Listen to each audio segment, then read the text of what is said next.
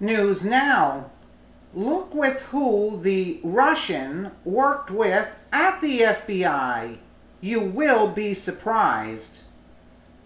As Democrats and a few Republicans continue to screech about the meeting between Don Jr. and a Russian lawyer, as if it matters at all, interesting things are coming to light, and it's looking more and more like a deep state setup. It turns out that the Russian translator who took part in the Trump Tower meeting with Donald Jr. worked at the FBI while Mueller was director of the Bureau. Mueller is now the United States Special Counsel who is leading the witch hunt into President Trump and his administration, desperate to push the Russian collusion narrative. Simply put, this was a setup from the beginning, all designed and planned in order to attempt to discredit and undermine our America First president, unable to harm President Trump with their insane conspiracy theories. Now the deep state and other evil opposition forces are going after his family. These people are truly sick.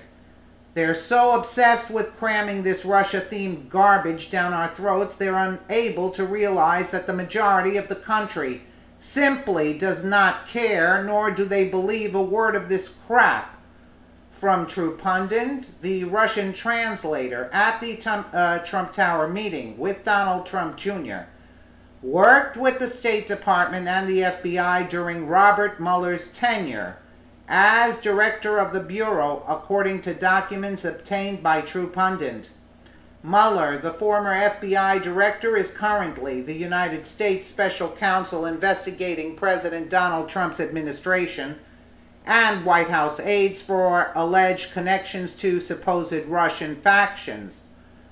While big media has tried to portray Trump's eldest son, Donald Jr., as having orchestrated a clandestine meeting with the Russians to attempt to find dirt on Hillary, few can seem to explain how a person linked to the FBI and Mueller, who was calling the shots for the Bureau at the time, ended up at the very same Trump Tower sit-down.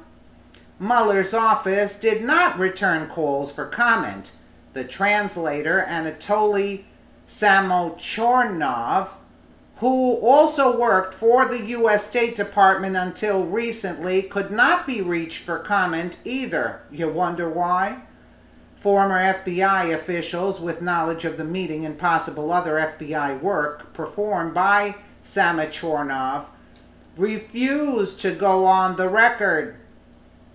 Samochornov has worked as an intelligence attaché and translator for the United States in varying capacities for years.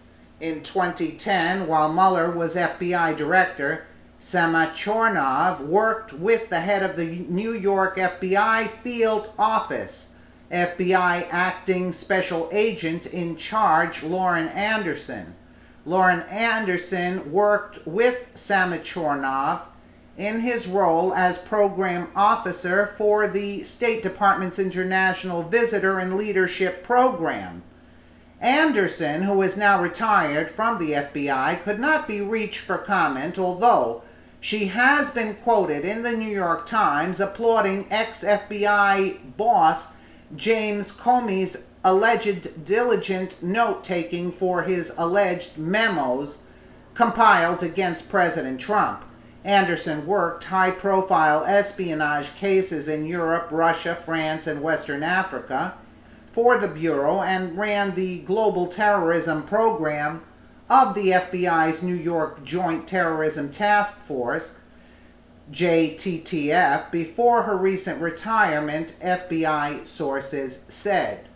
A web page archived by the FBI New York field office shows Samochornov and Anderson.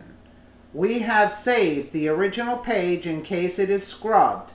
While the archived page does identify Samochornov, whatever his name is, searching the Russian-born translator's name via the search bar on the FBI site does not retrieve any results. So they scrapped that, but thank God they got the web page that they have, because again, here you go, the Russian-born translator's name via the search bar on the FBI site does not retrieve any results. You know they scrapped that. Let us know what you think in the comments below, but this stinks to the high heavens. That's all I have to say. And again, thank you so much for watching.